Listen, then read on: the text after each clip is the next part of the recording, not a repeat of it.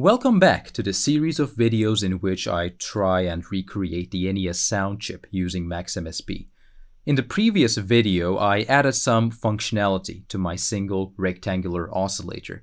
I made it possible to change the pulse width and also the vibrato speed and depth. In this video, I'm going to step things up a notch by adding polyphony, two-voice polyphony, by using yet another rectangular oscillator. I'm going to tie both of these objects to this poly right here. Before I do that though, I want to clean this patch up a bit. Well, more specifically, I know I'm going to add another rect and I'm going to add all of these guys for a second time, and this is going to clutter up my patch. So what I can do is to simply encapsulate some of these objects into a subpatcher. So I'm selecting all the objects that relates to my oscillator here, processing the information that's coming in, processing the information that goes out, and I'm not including the volume controls and the audio output here because all oscillators are going to share these objects. After I've selected all of these, I'm going to go to Edit and click on Encapsulate, or I can simply press Shift, Command, and E on my keyboard. And this is going to create a subpatcher. All the objects are still in here. If I want, I can rename this object. I just have to leave that P intact, press space, and then type in the name of the subpatch. In this case, I am going to be simple and I'm going to name it rect-osc1, since this is the first rectangular oscillator in this patch. Now, if I want to, I can also lock this patcher, double click on the subpatch, and I'll see the contents that are still here. This is still going to function in the same way as it did before.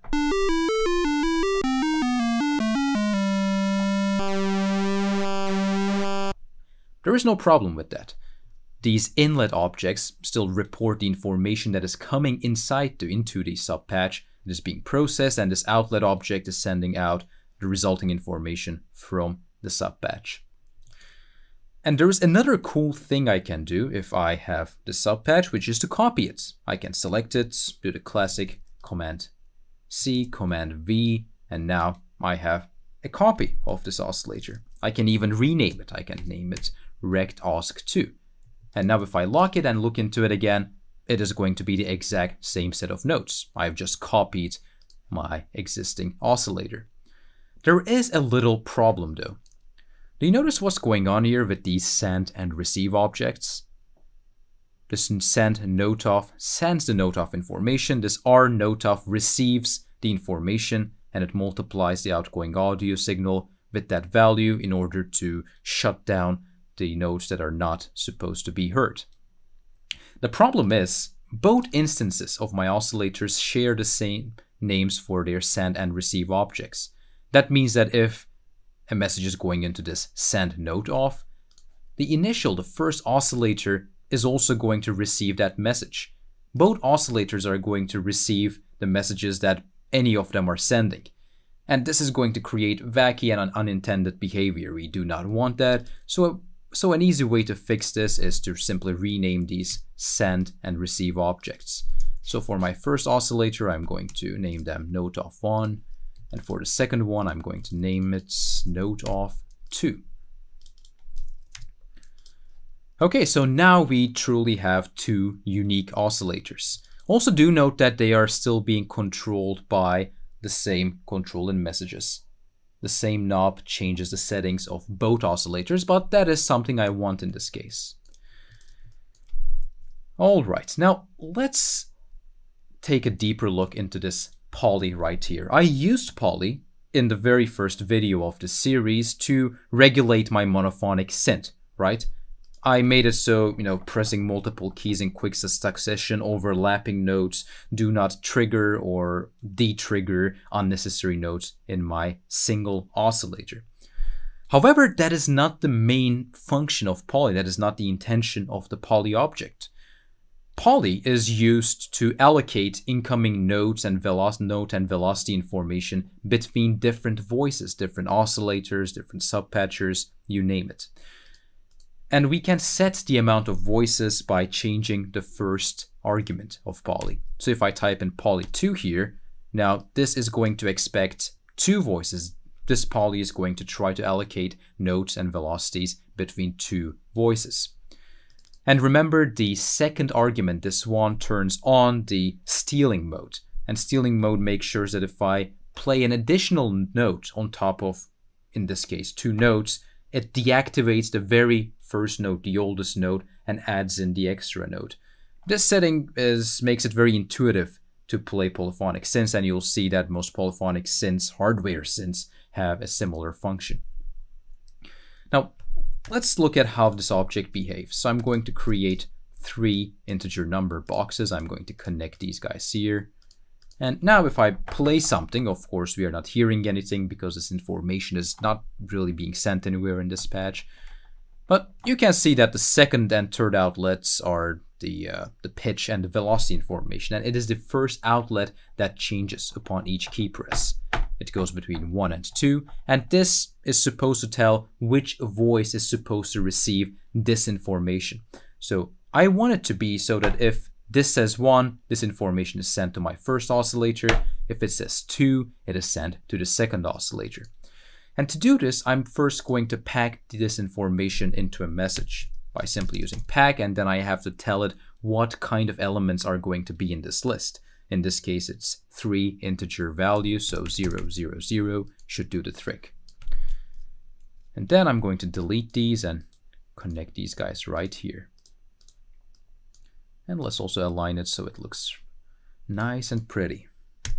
Okay, now look what happens. If I press something now, it is just sending the whole message as a single list. And this means that I can use one of my favorite objects, route, which is going to select an outlet based on input matching.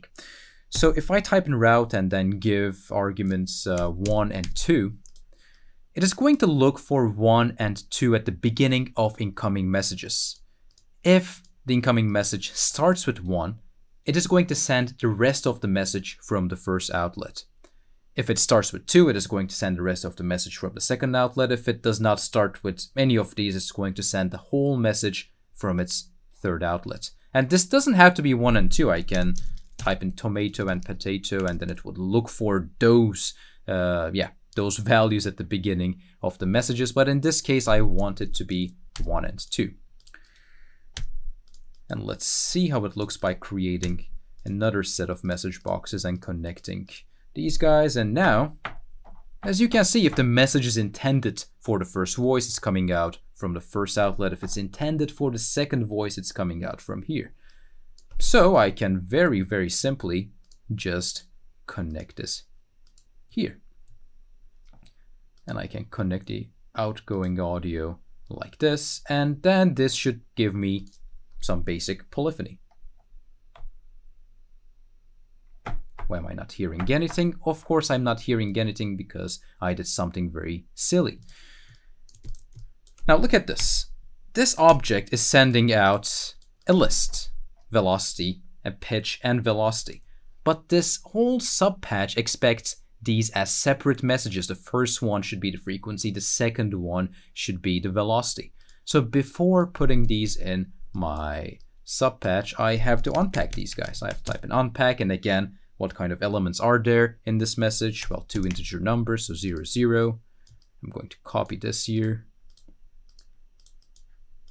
And now, after unpacking it and sending all the data to its appropriate place, I believe I can have 2-voice polyphony.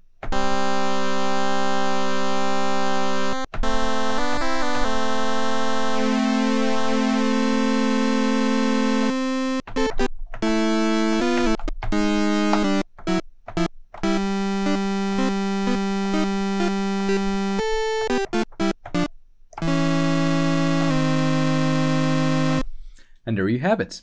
If you want, you can expand this, right? You can have 3 voices, 5 voices, 10 voices, 20 voices, 568 voices. It doesn't matter. Of course, if you have that many voices, there are easier ways to handle polyphony. But in this case, for 2-voice simple polyphony, I find this way the most straightforward one. In the next video, I'm going to continue by adding a few more oscillators, triangular oscillator and pitch noise oscillator and 8-bit sampler. And I'm going to make it so it's possible to control those by using the pads of my MIDI controller. Until then, thank you for watching.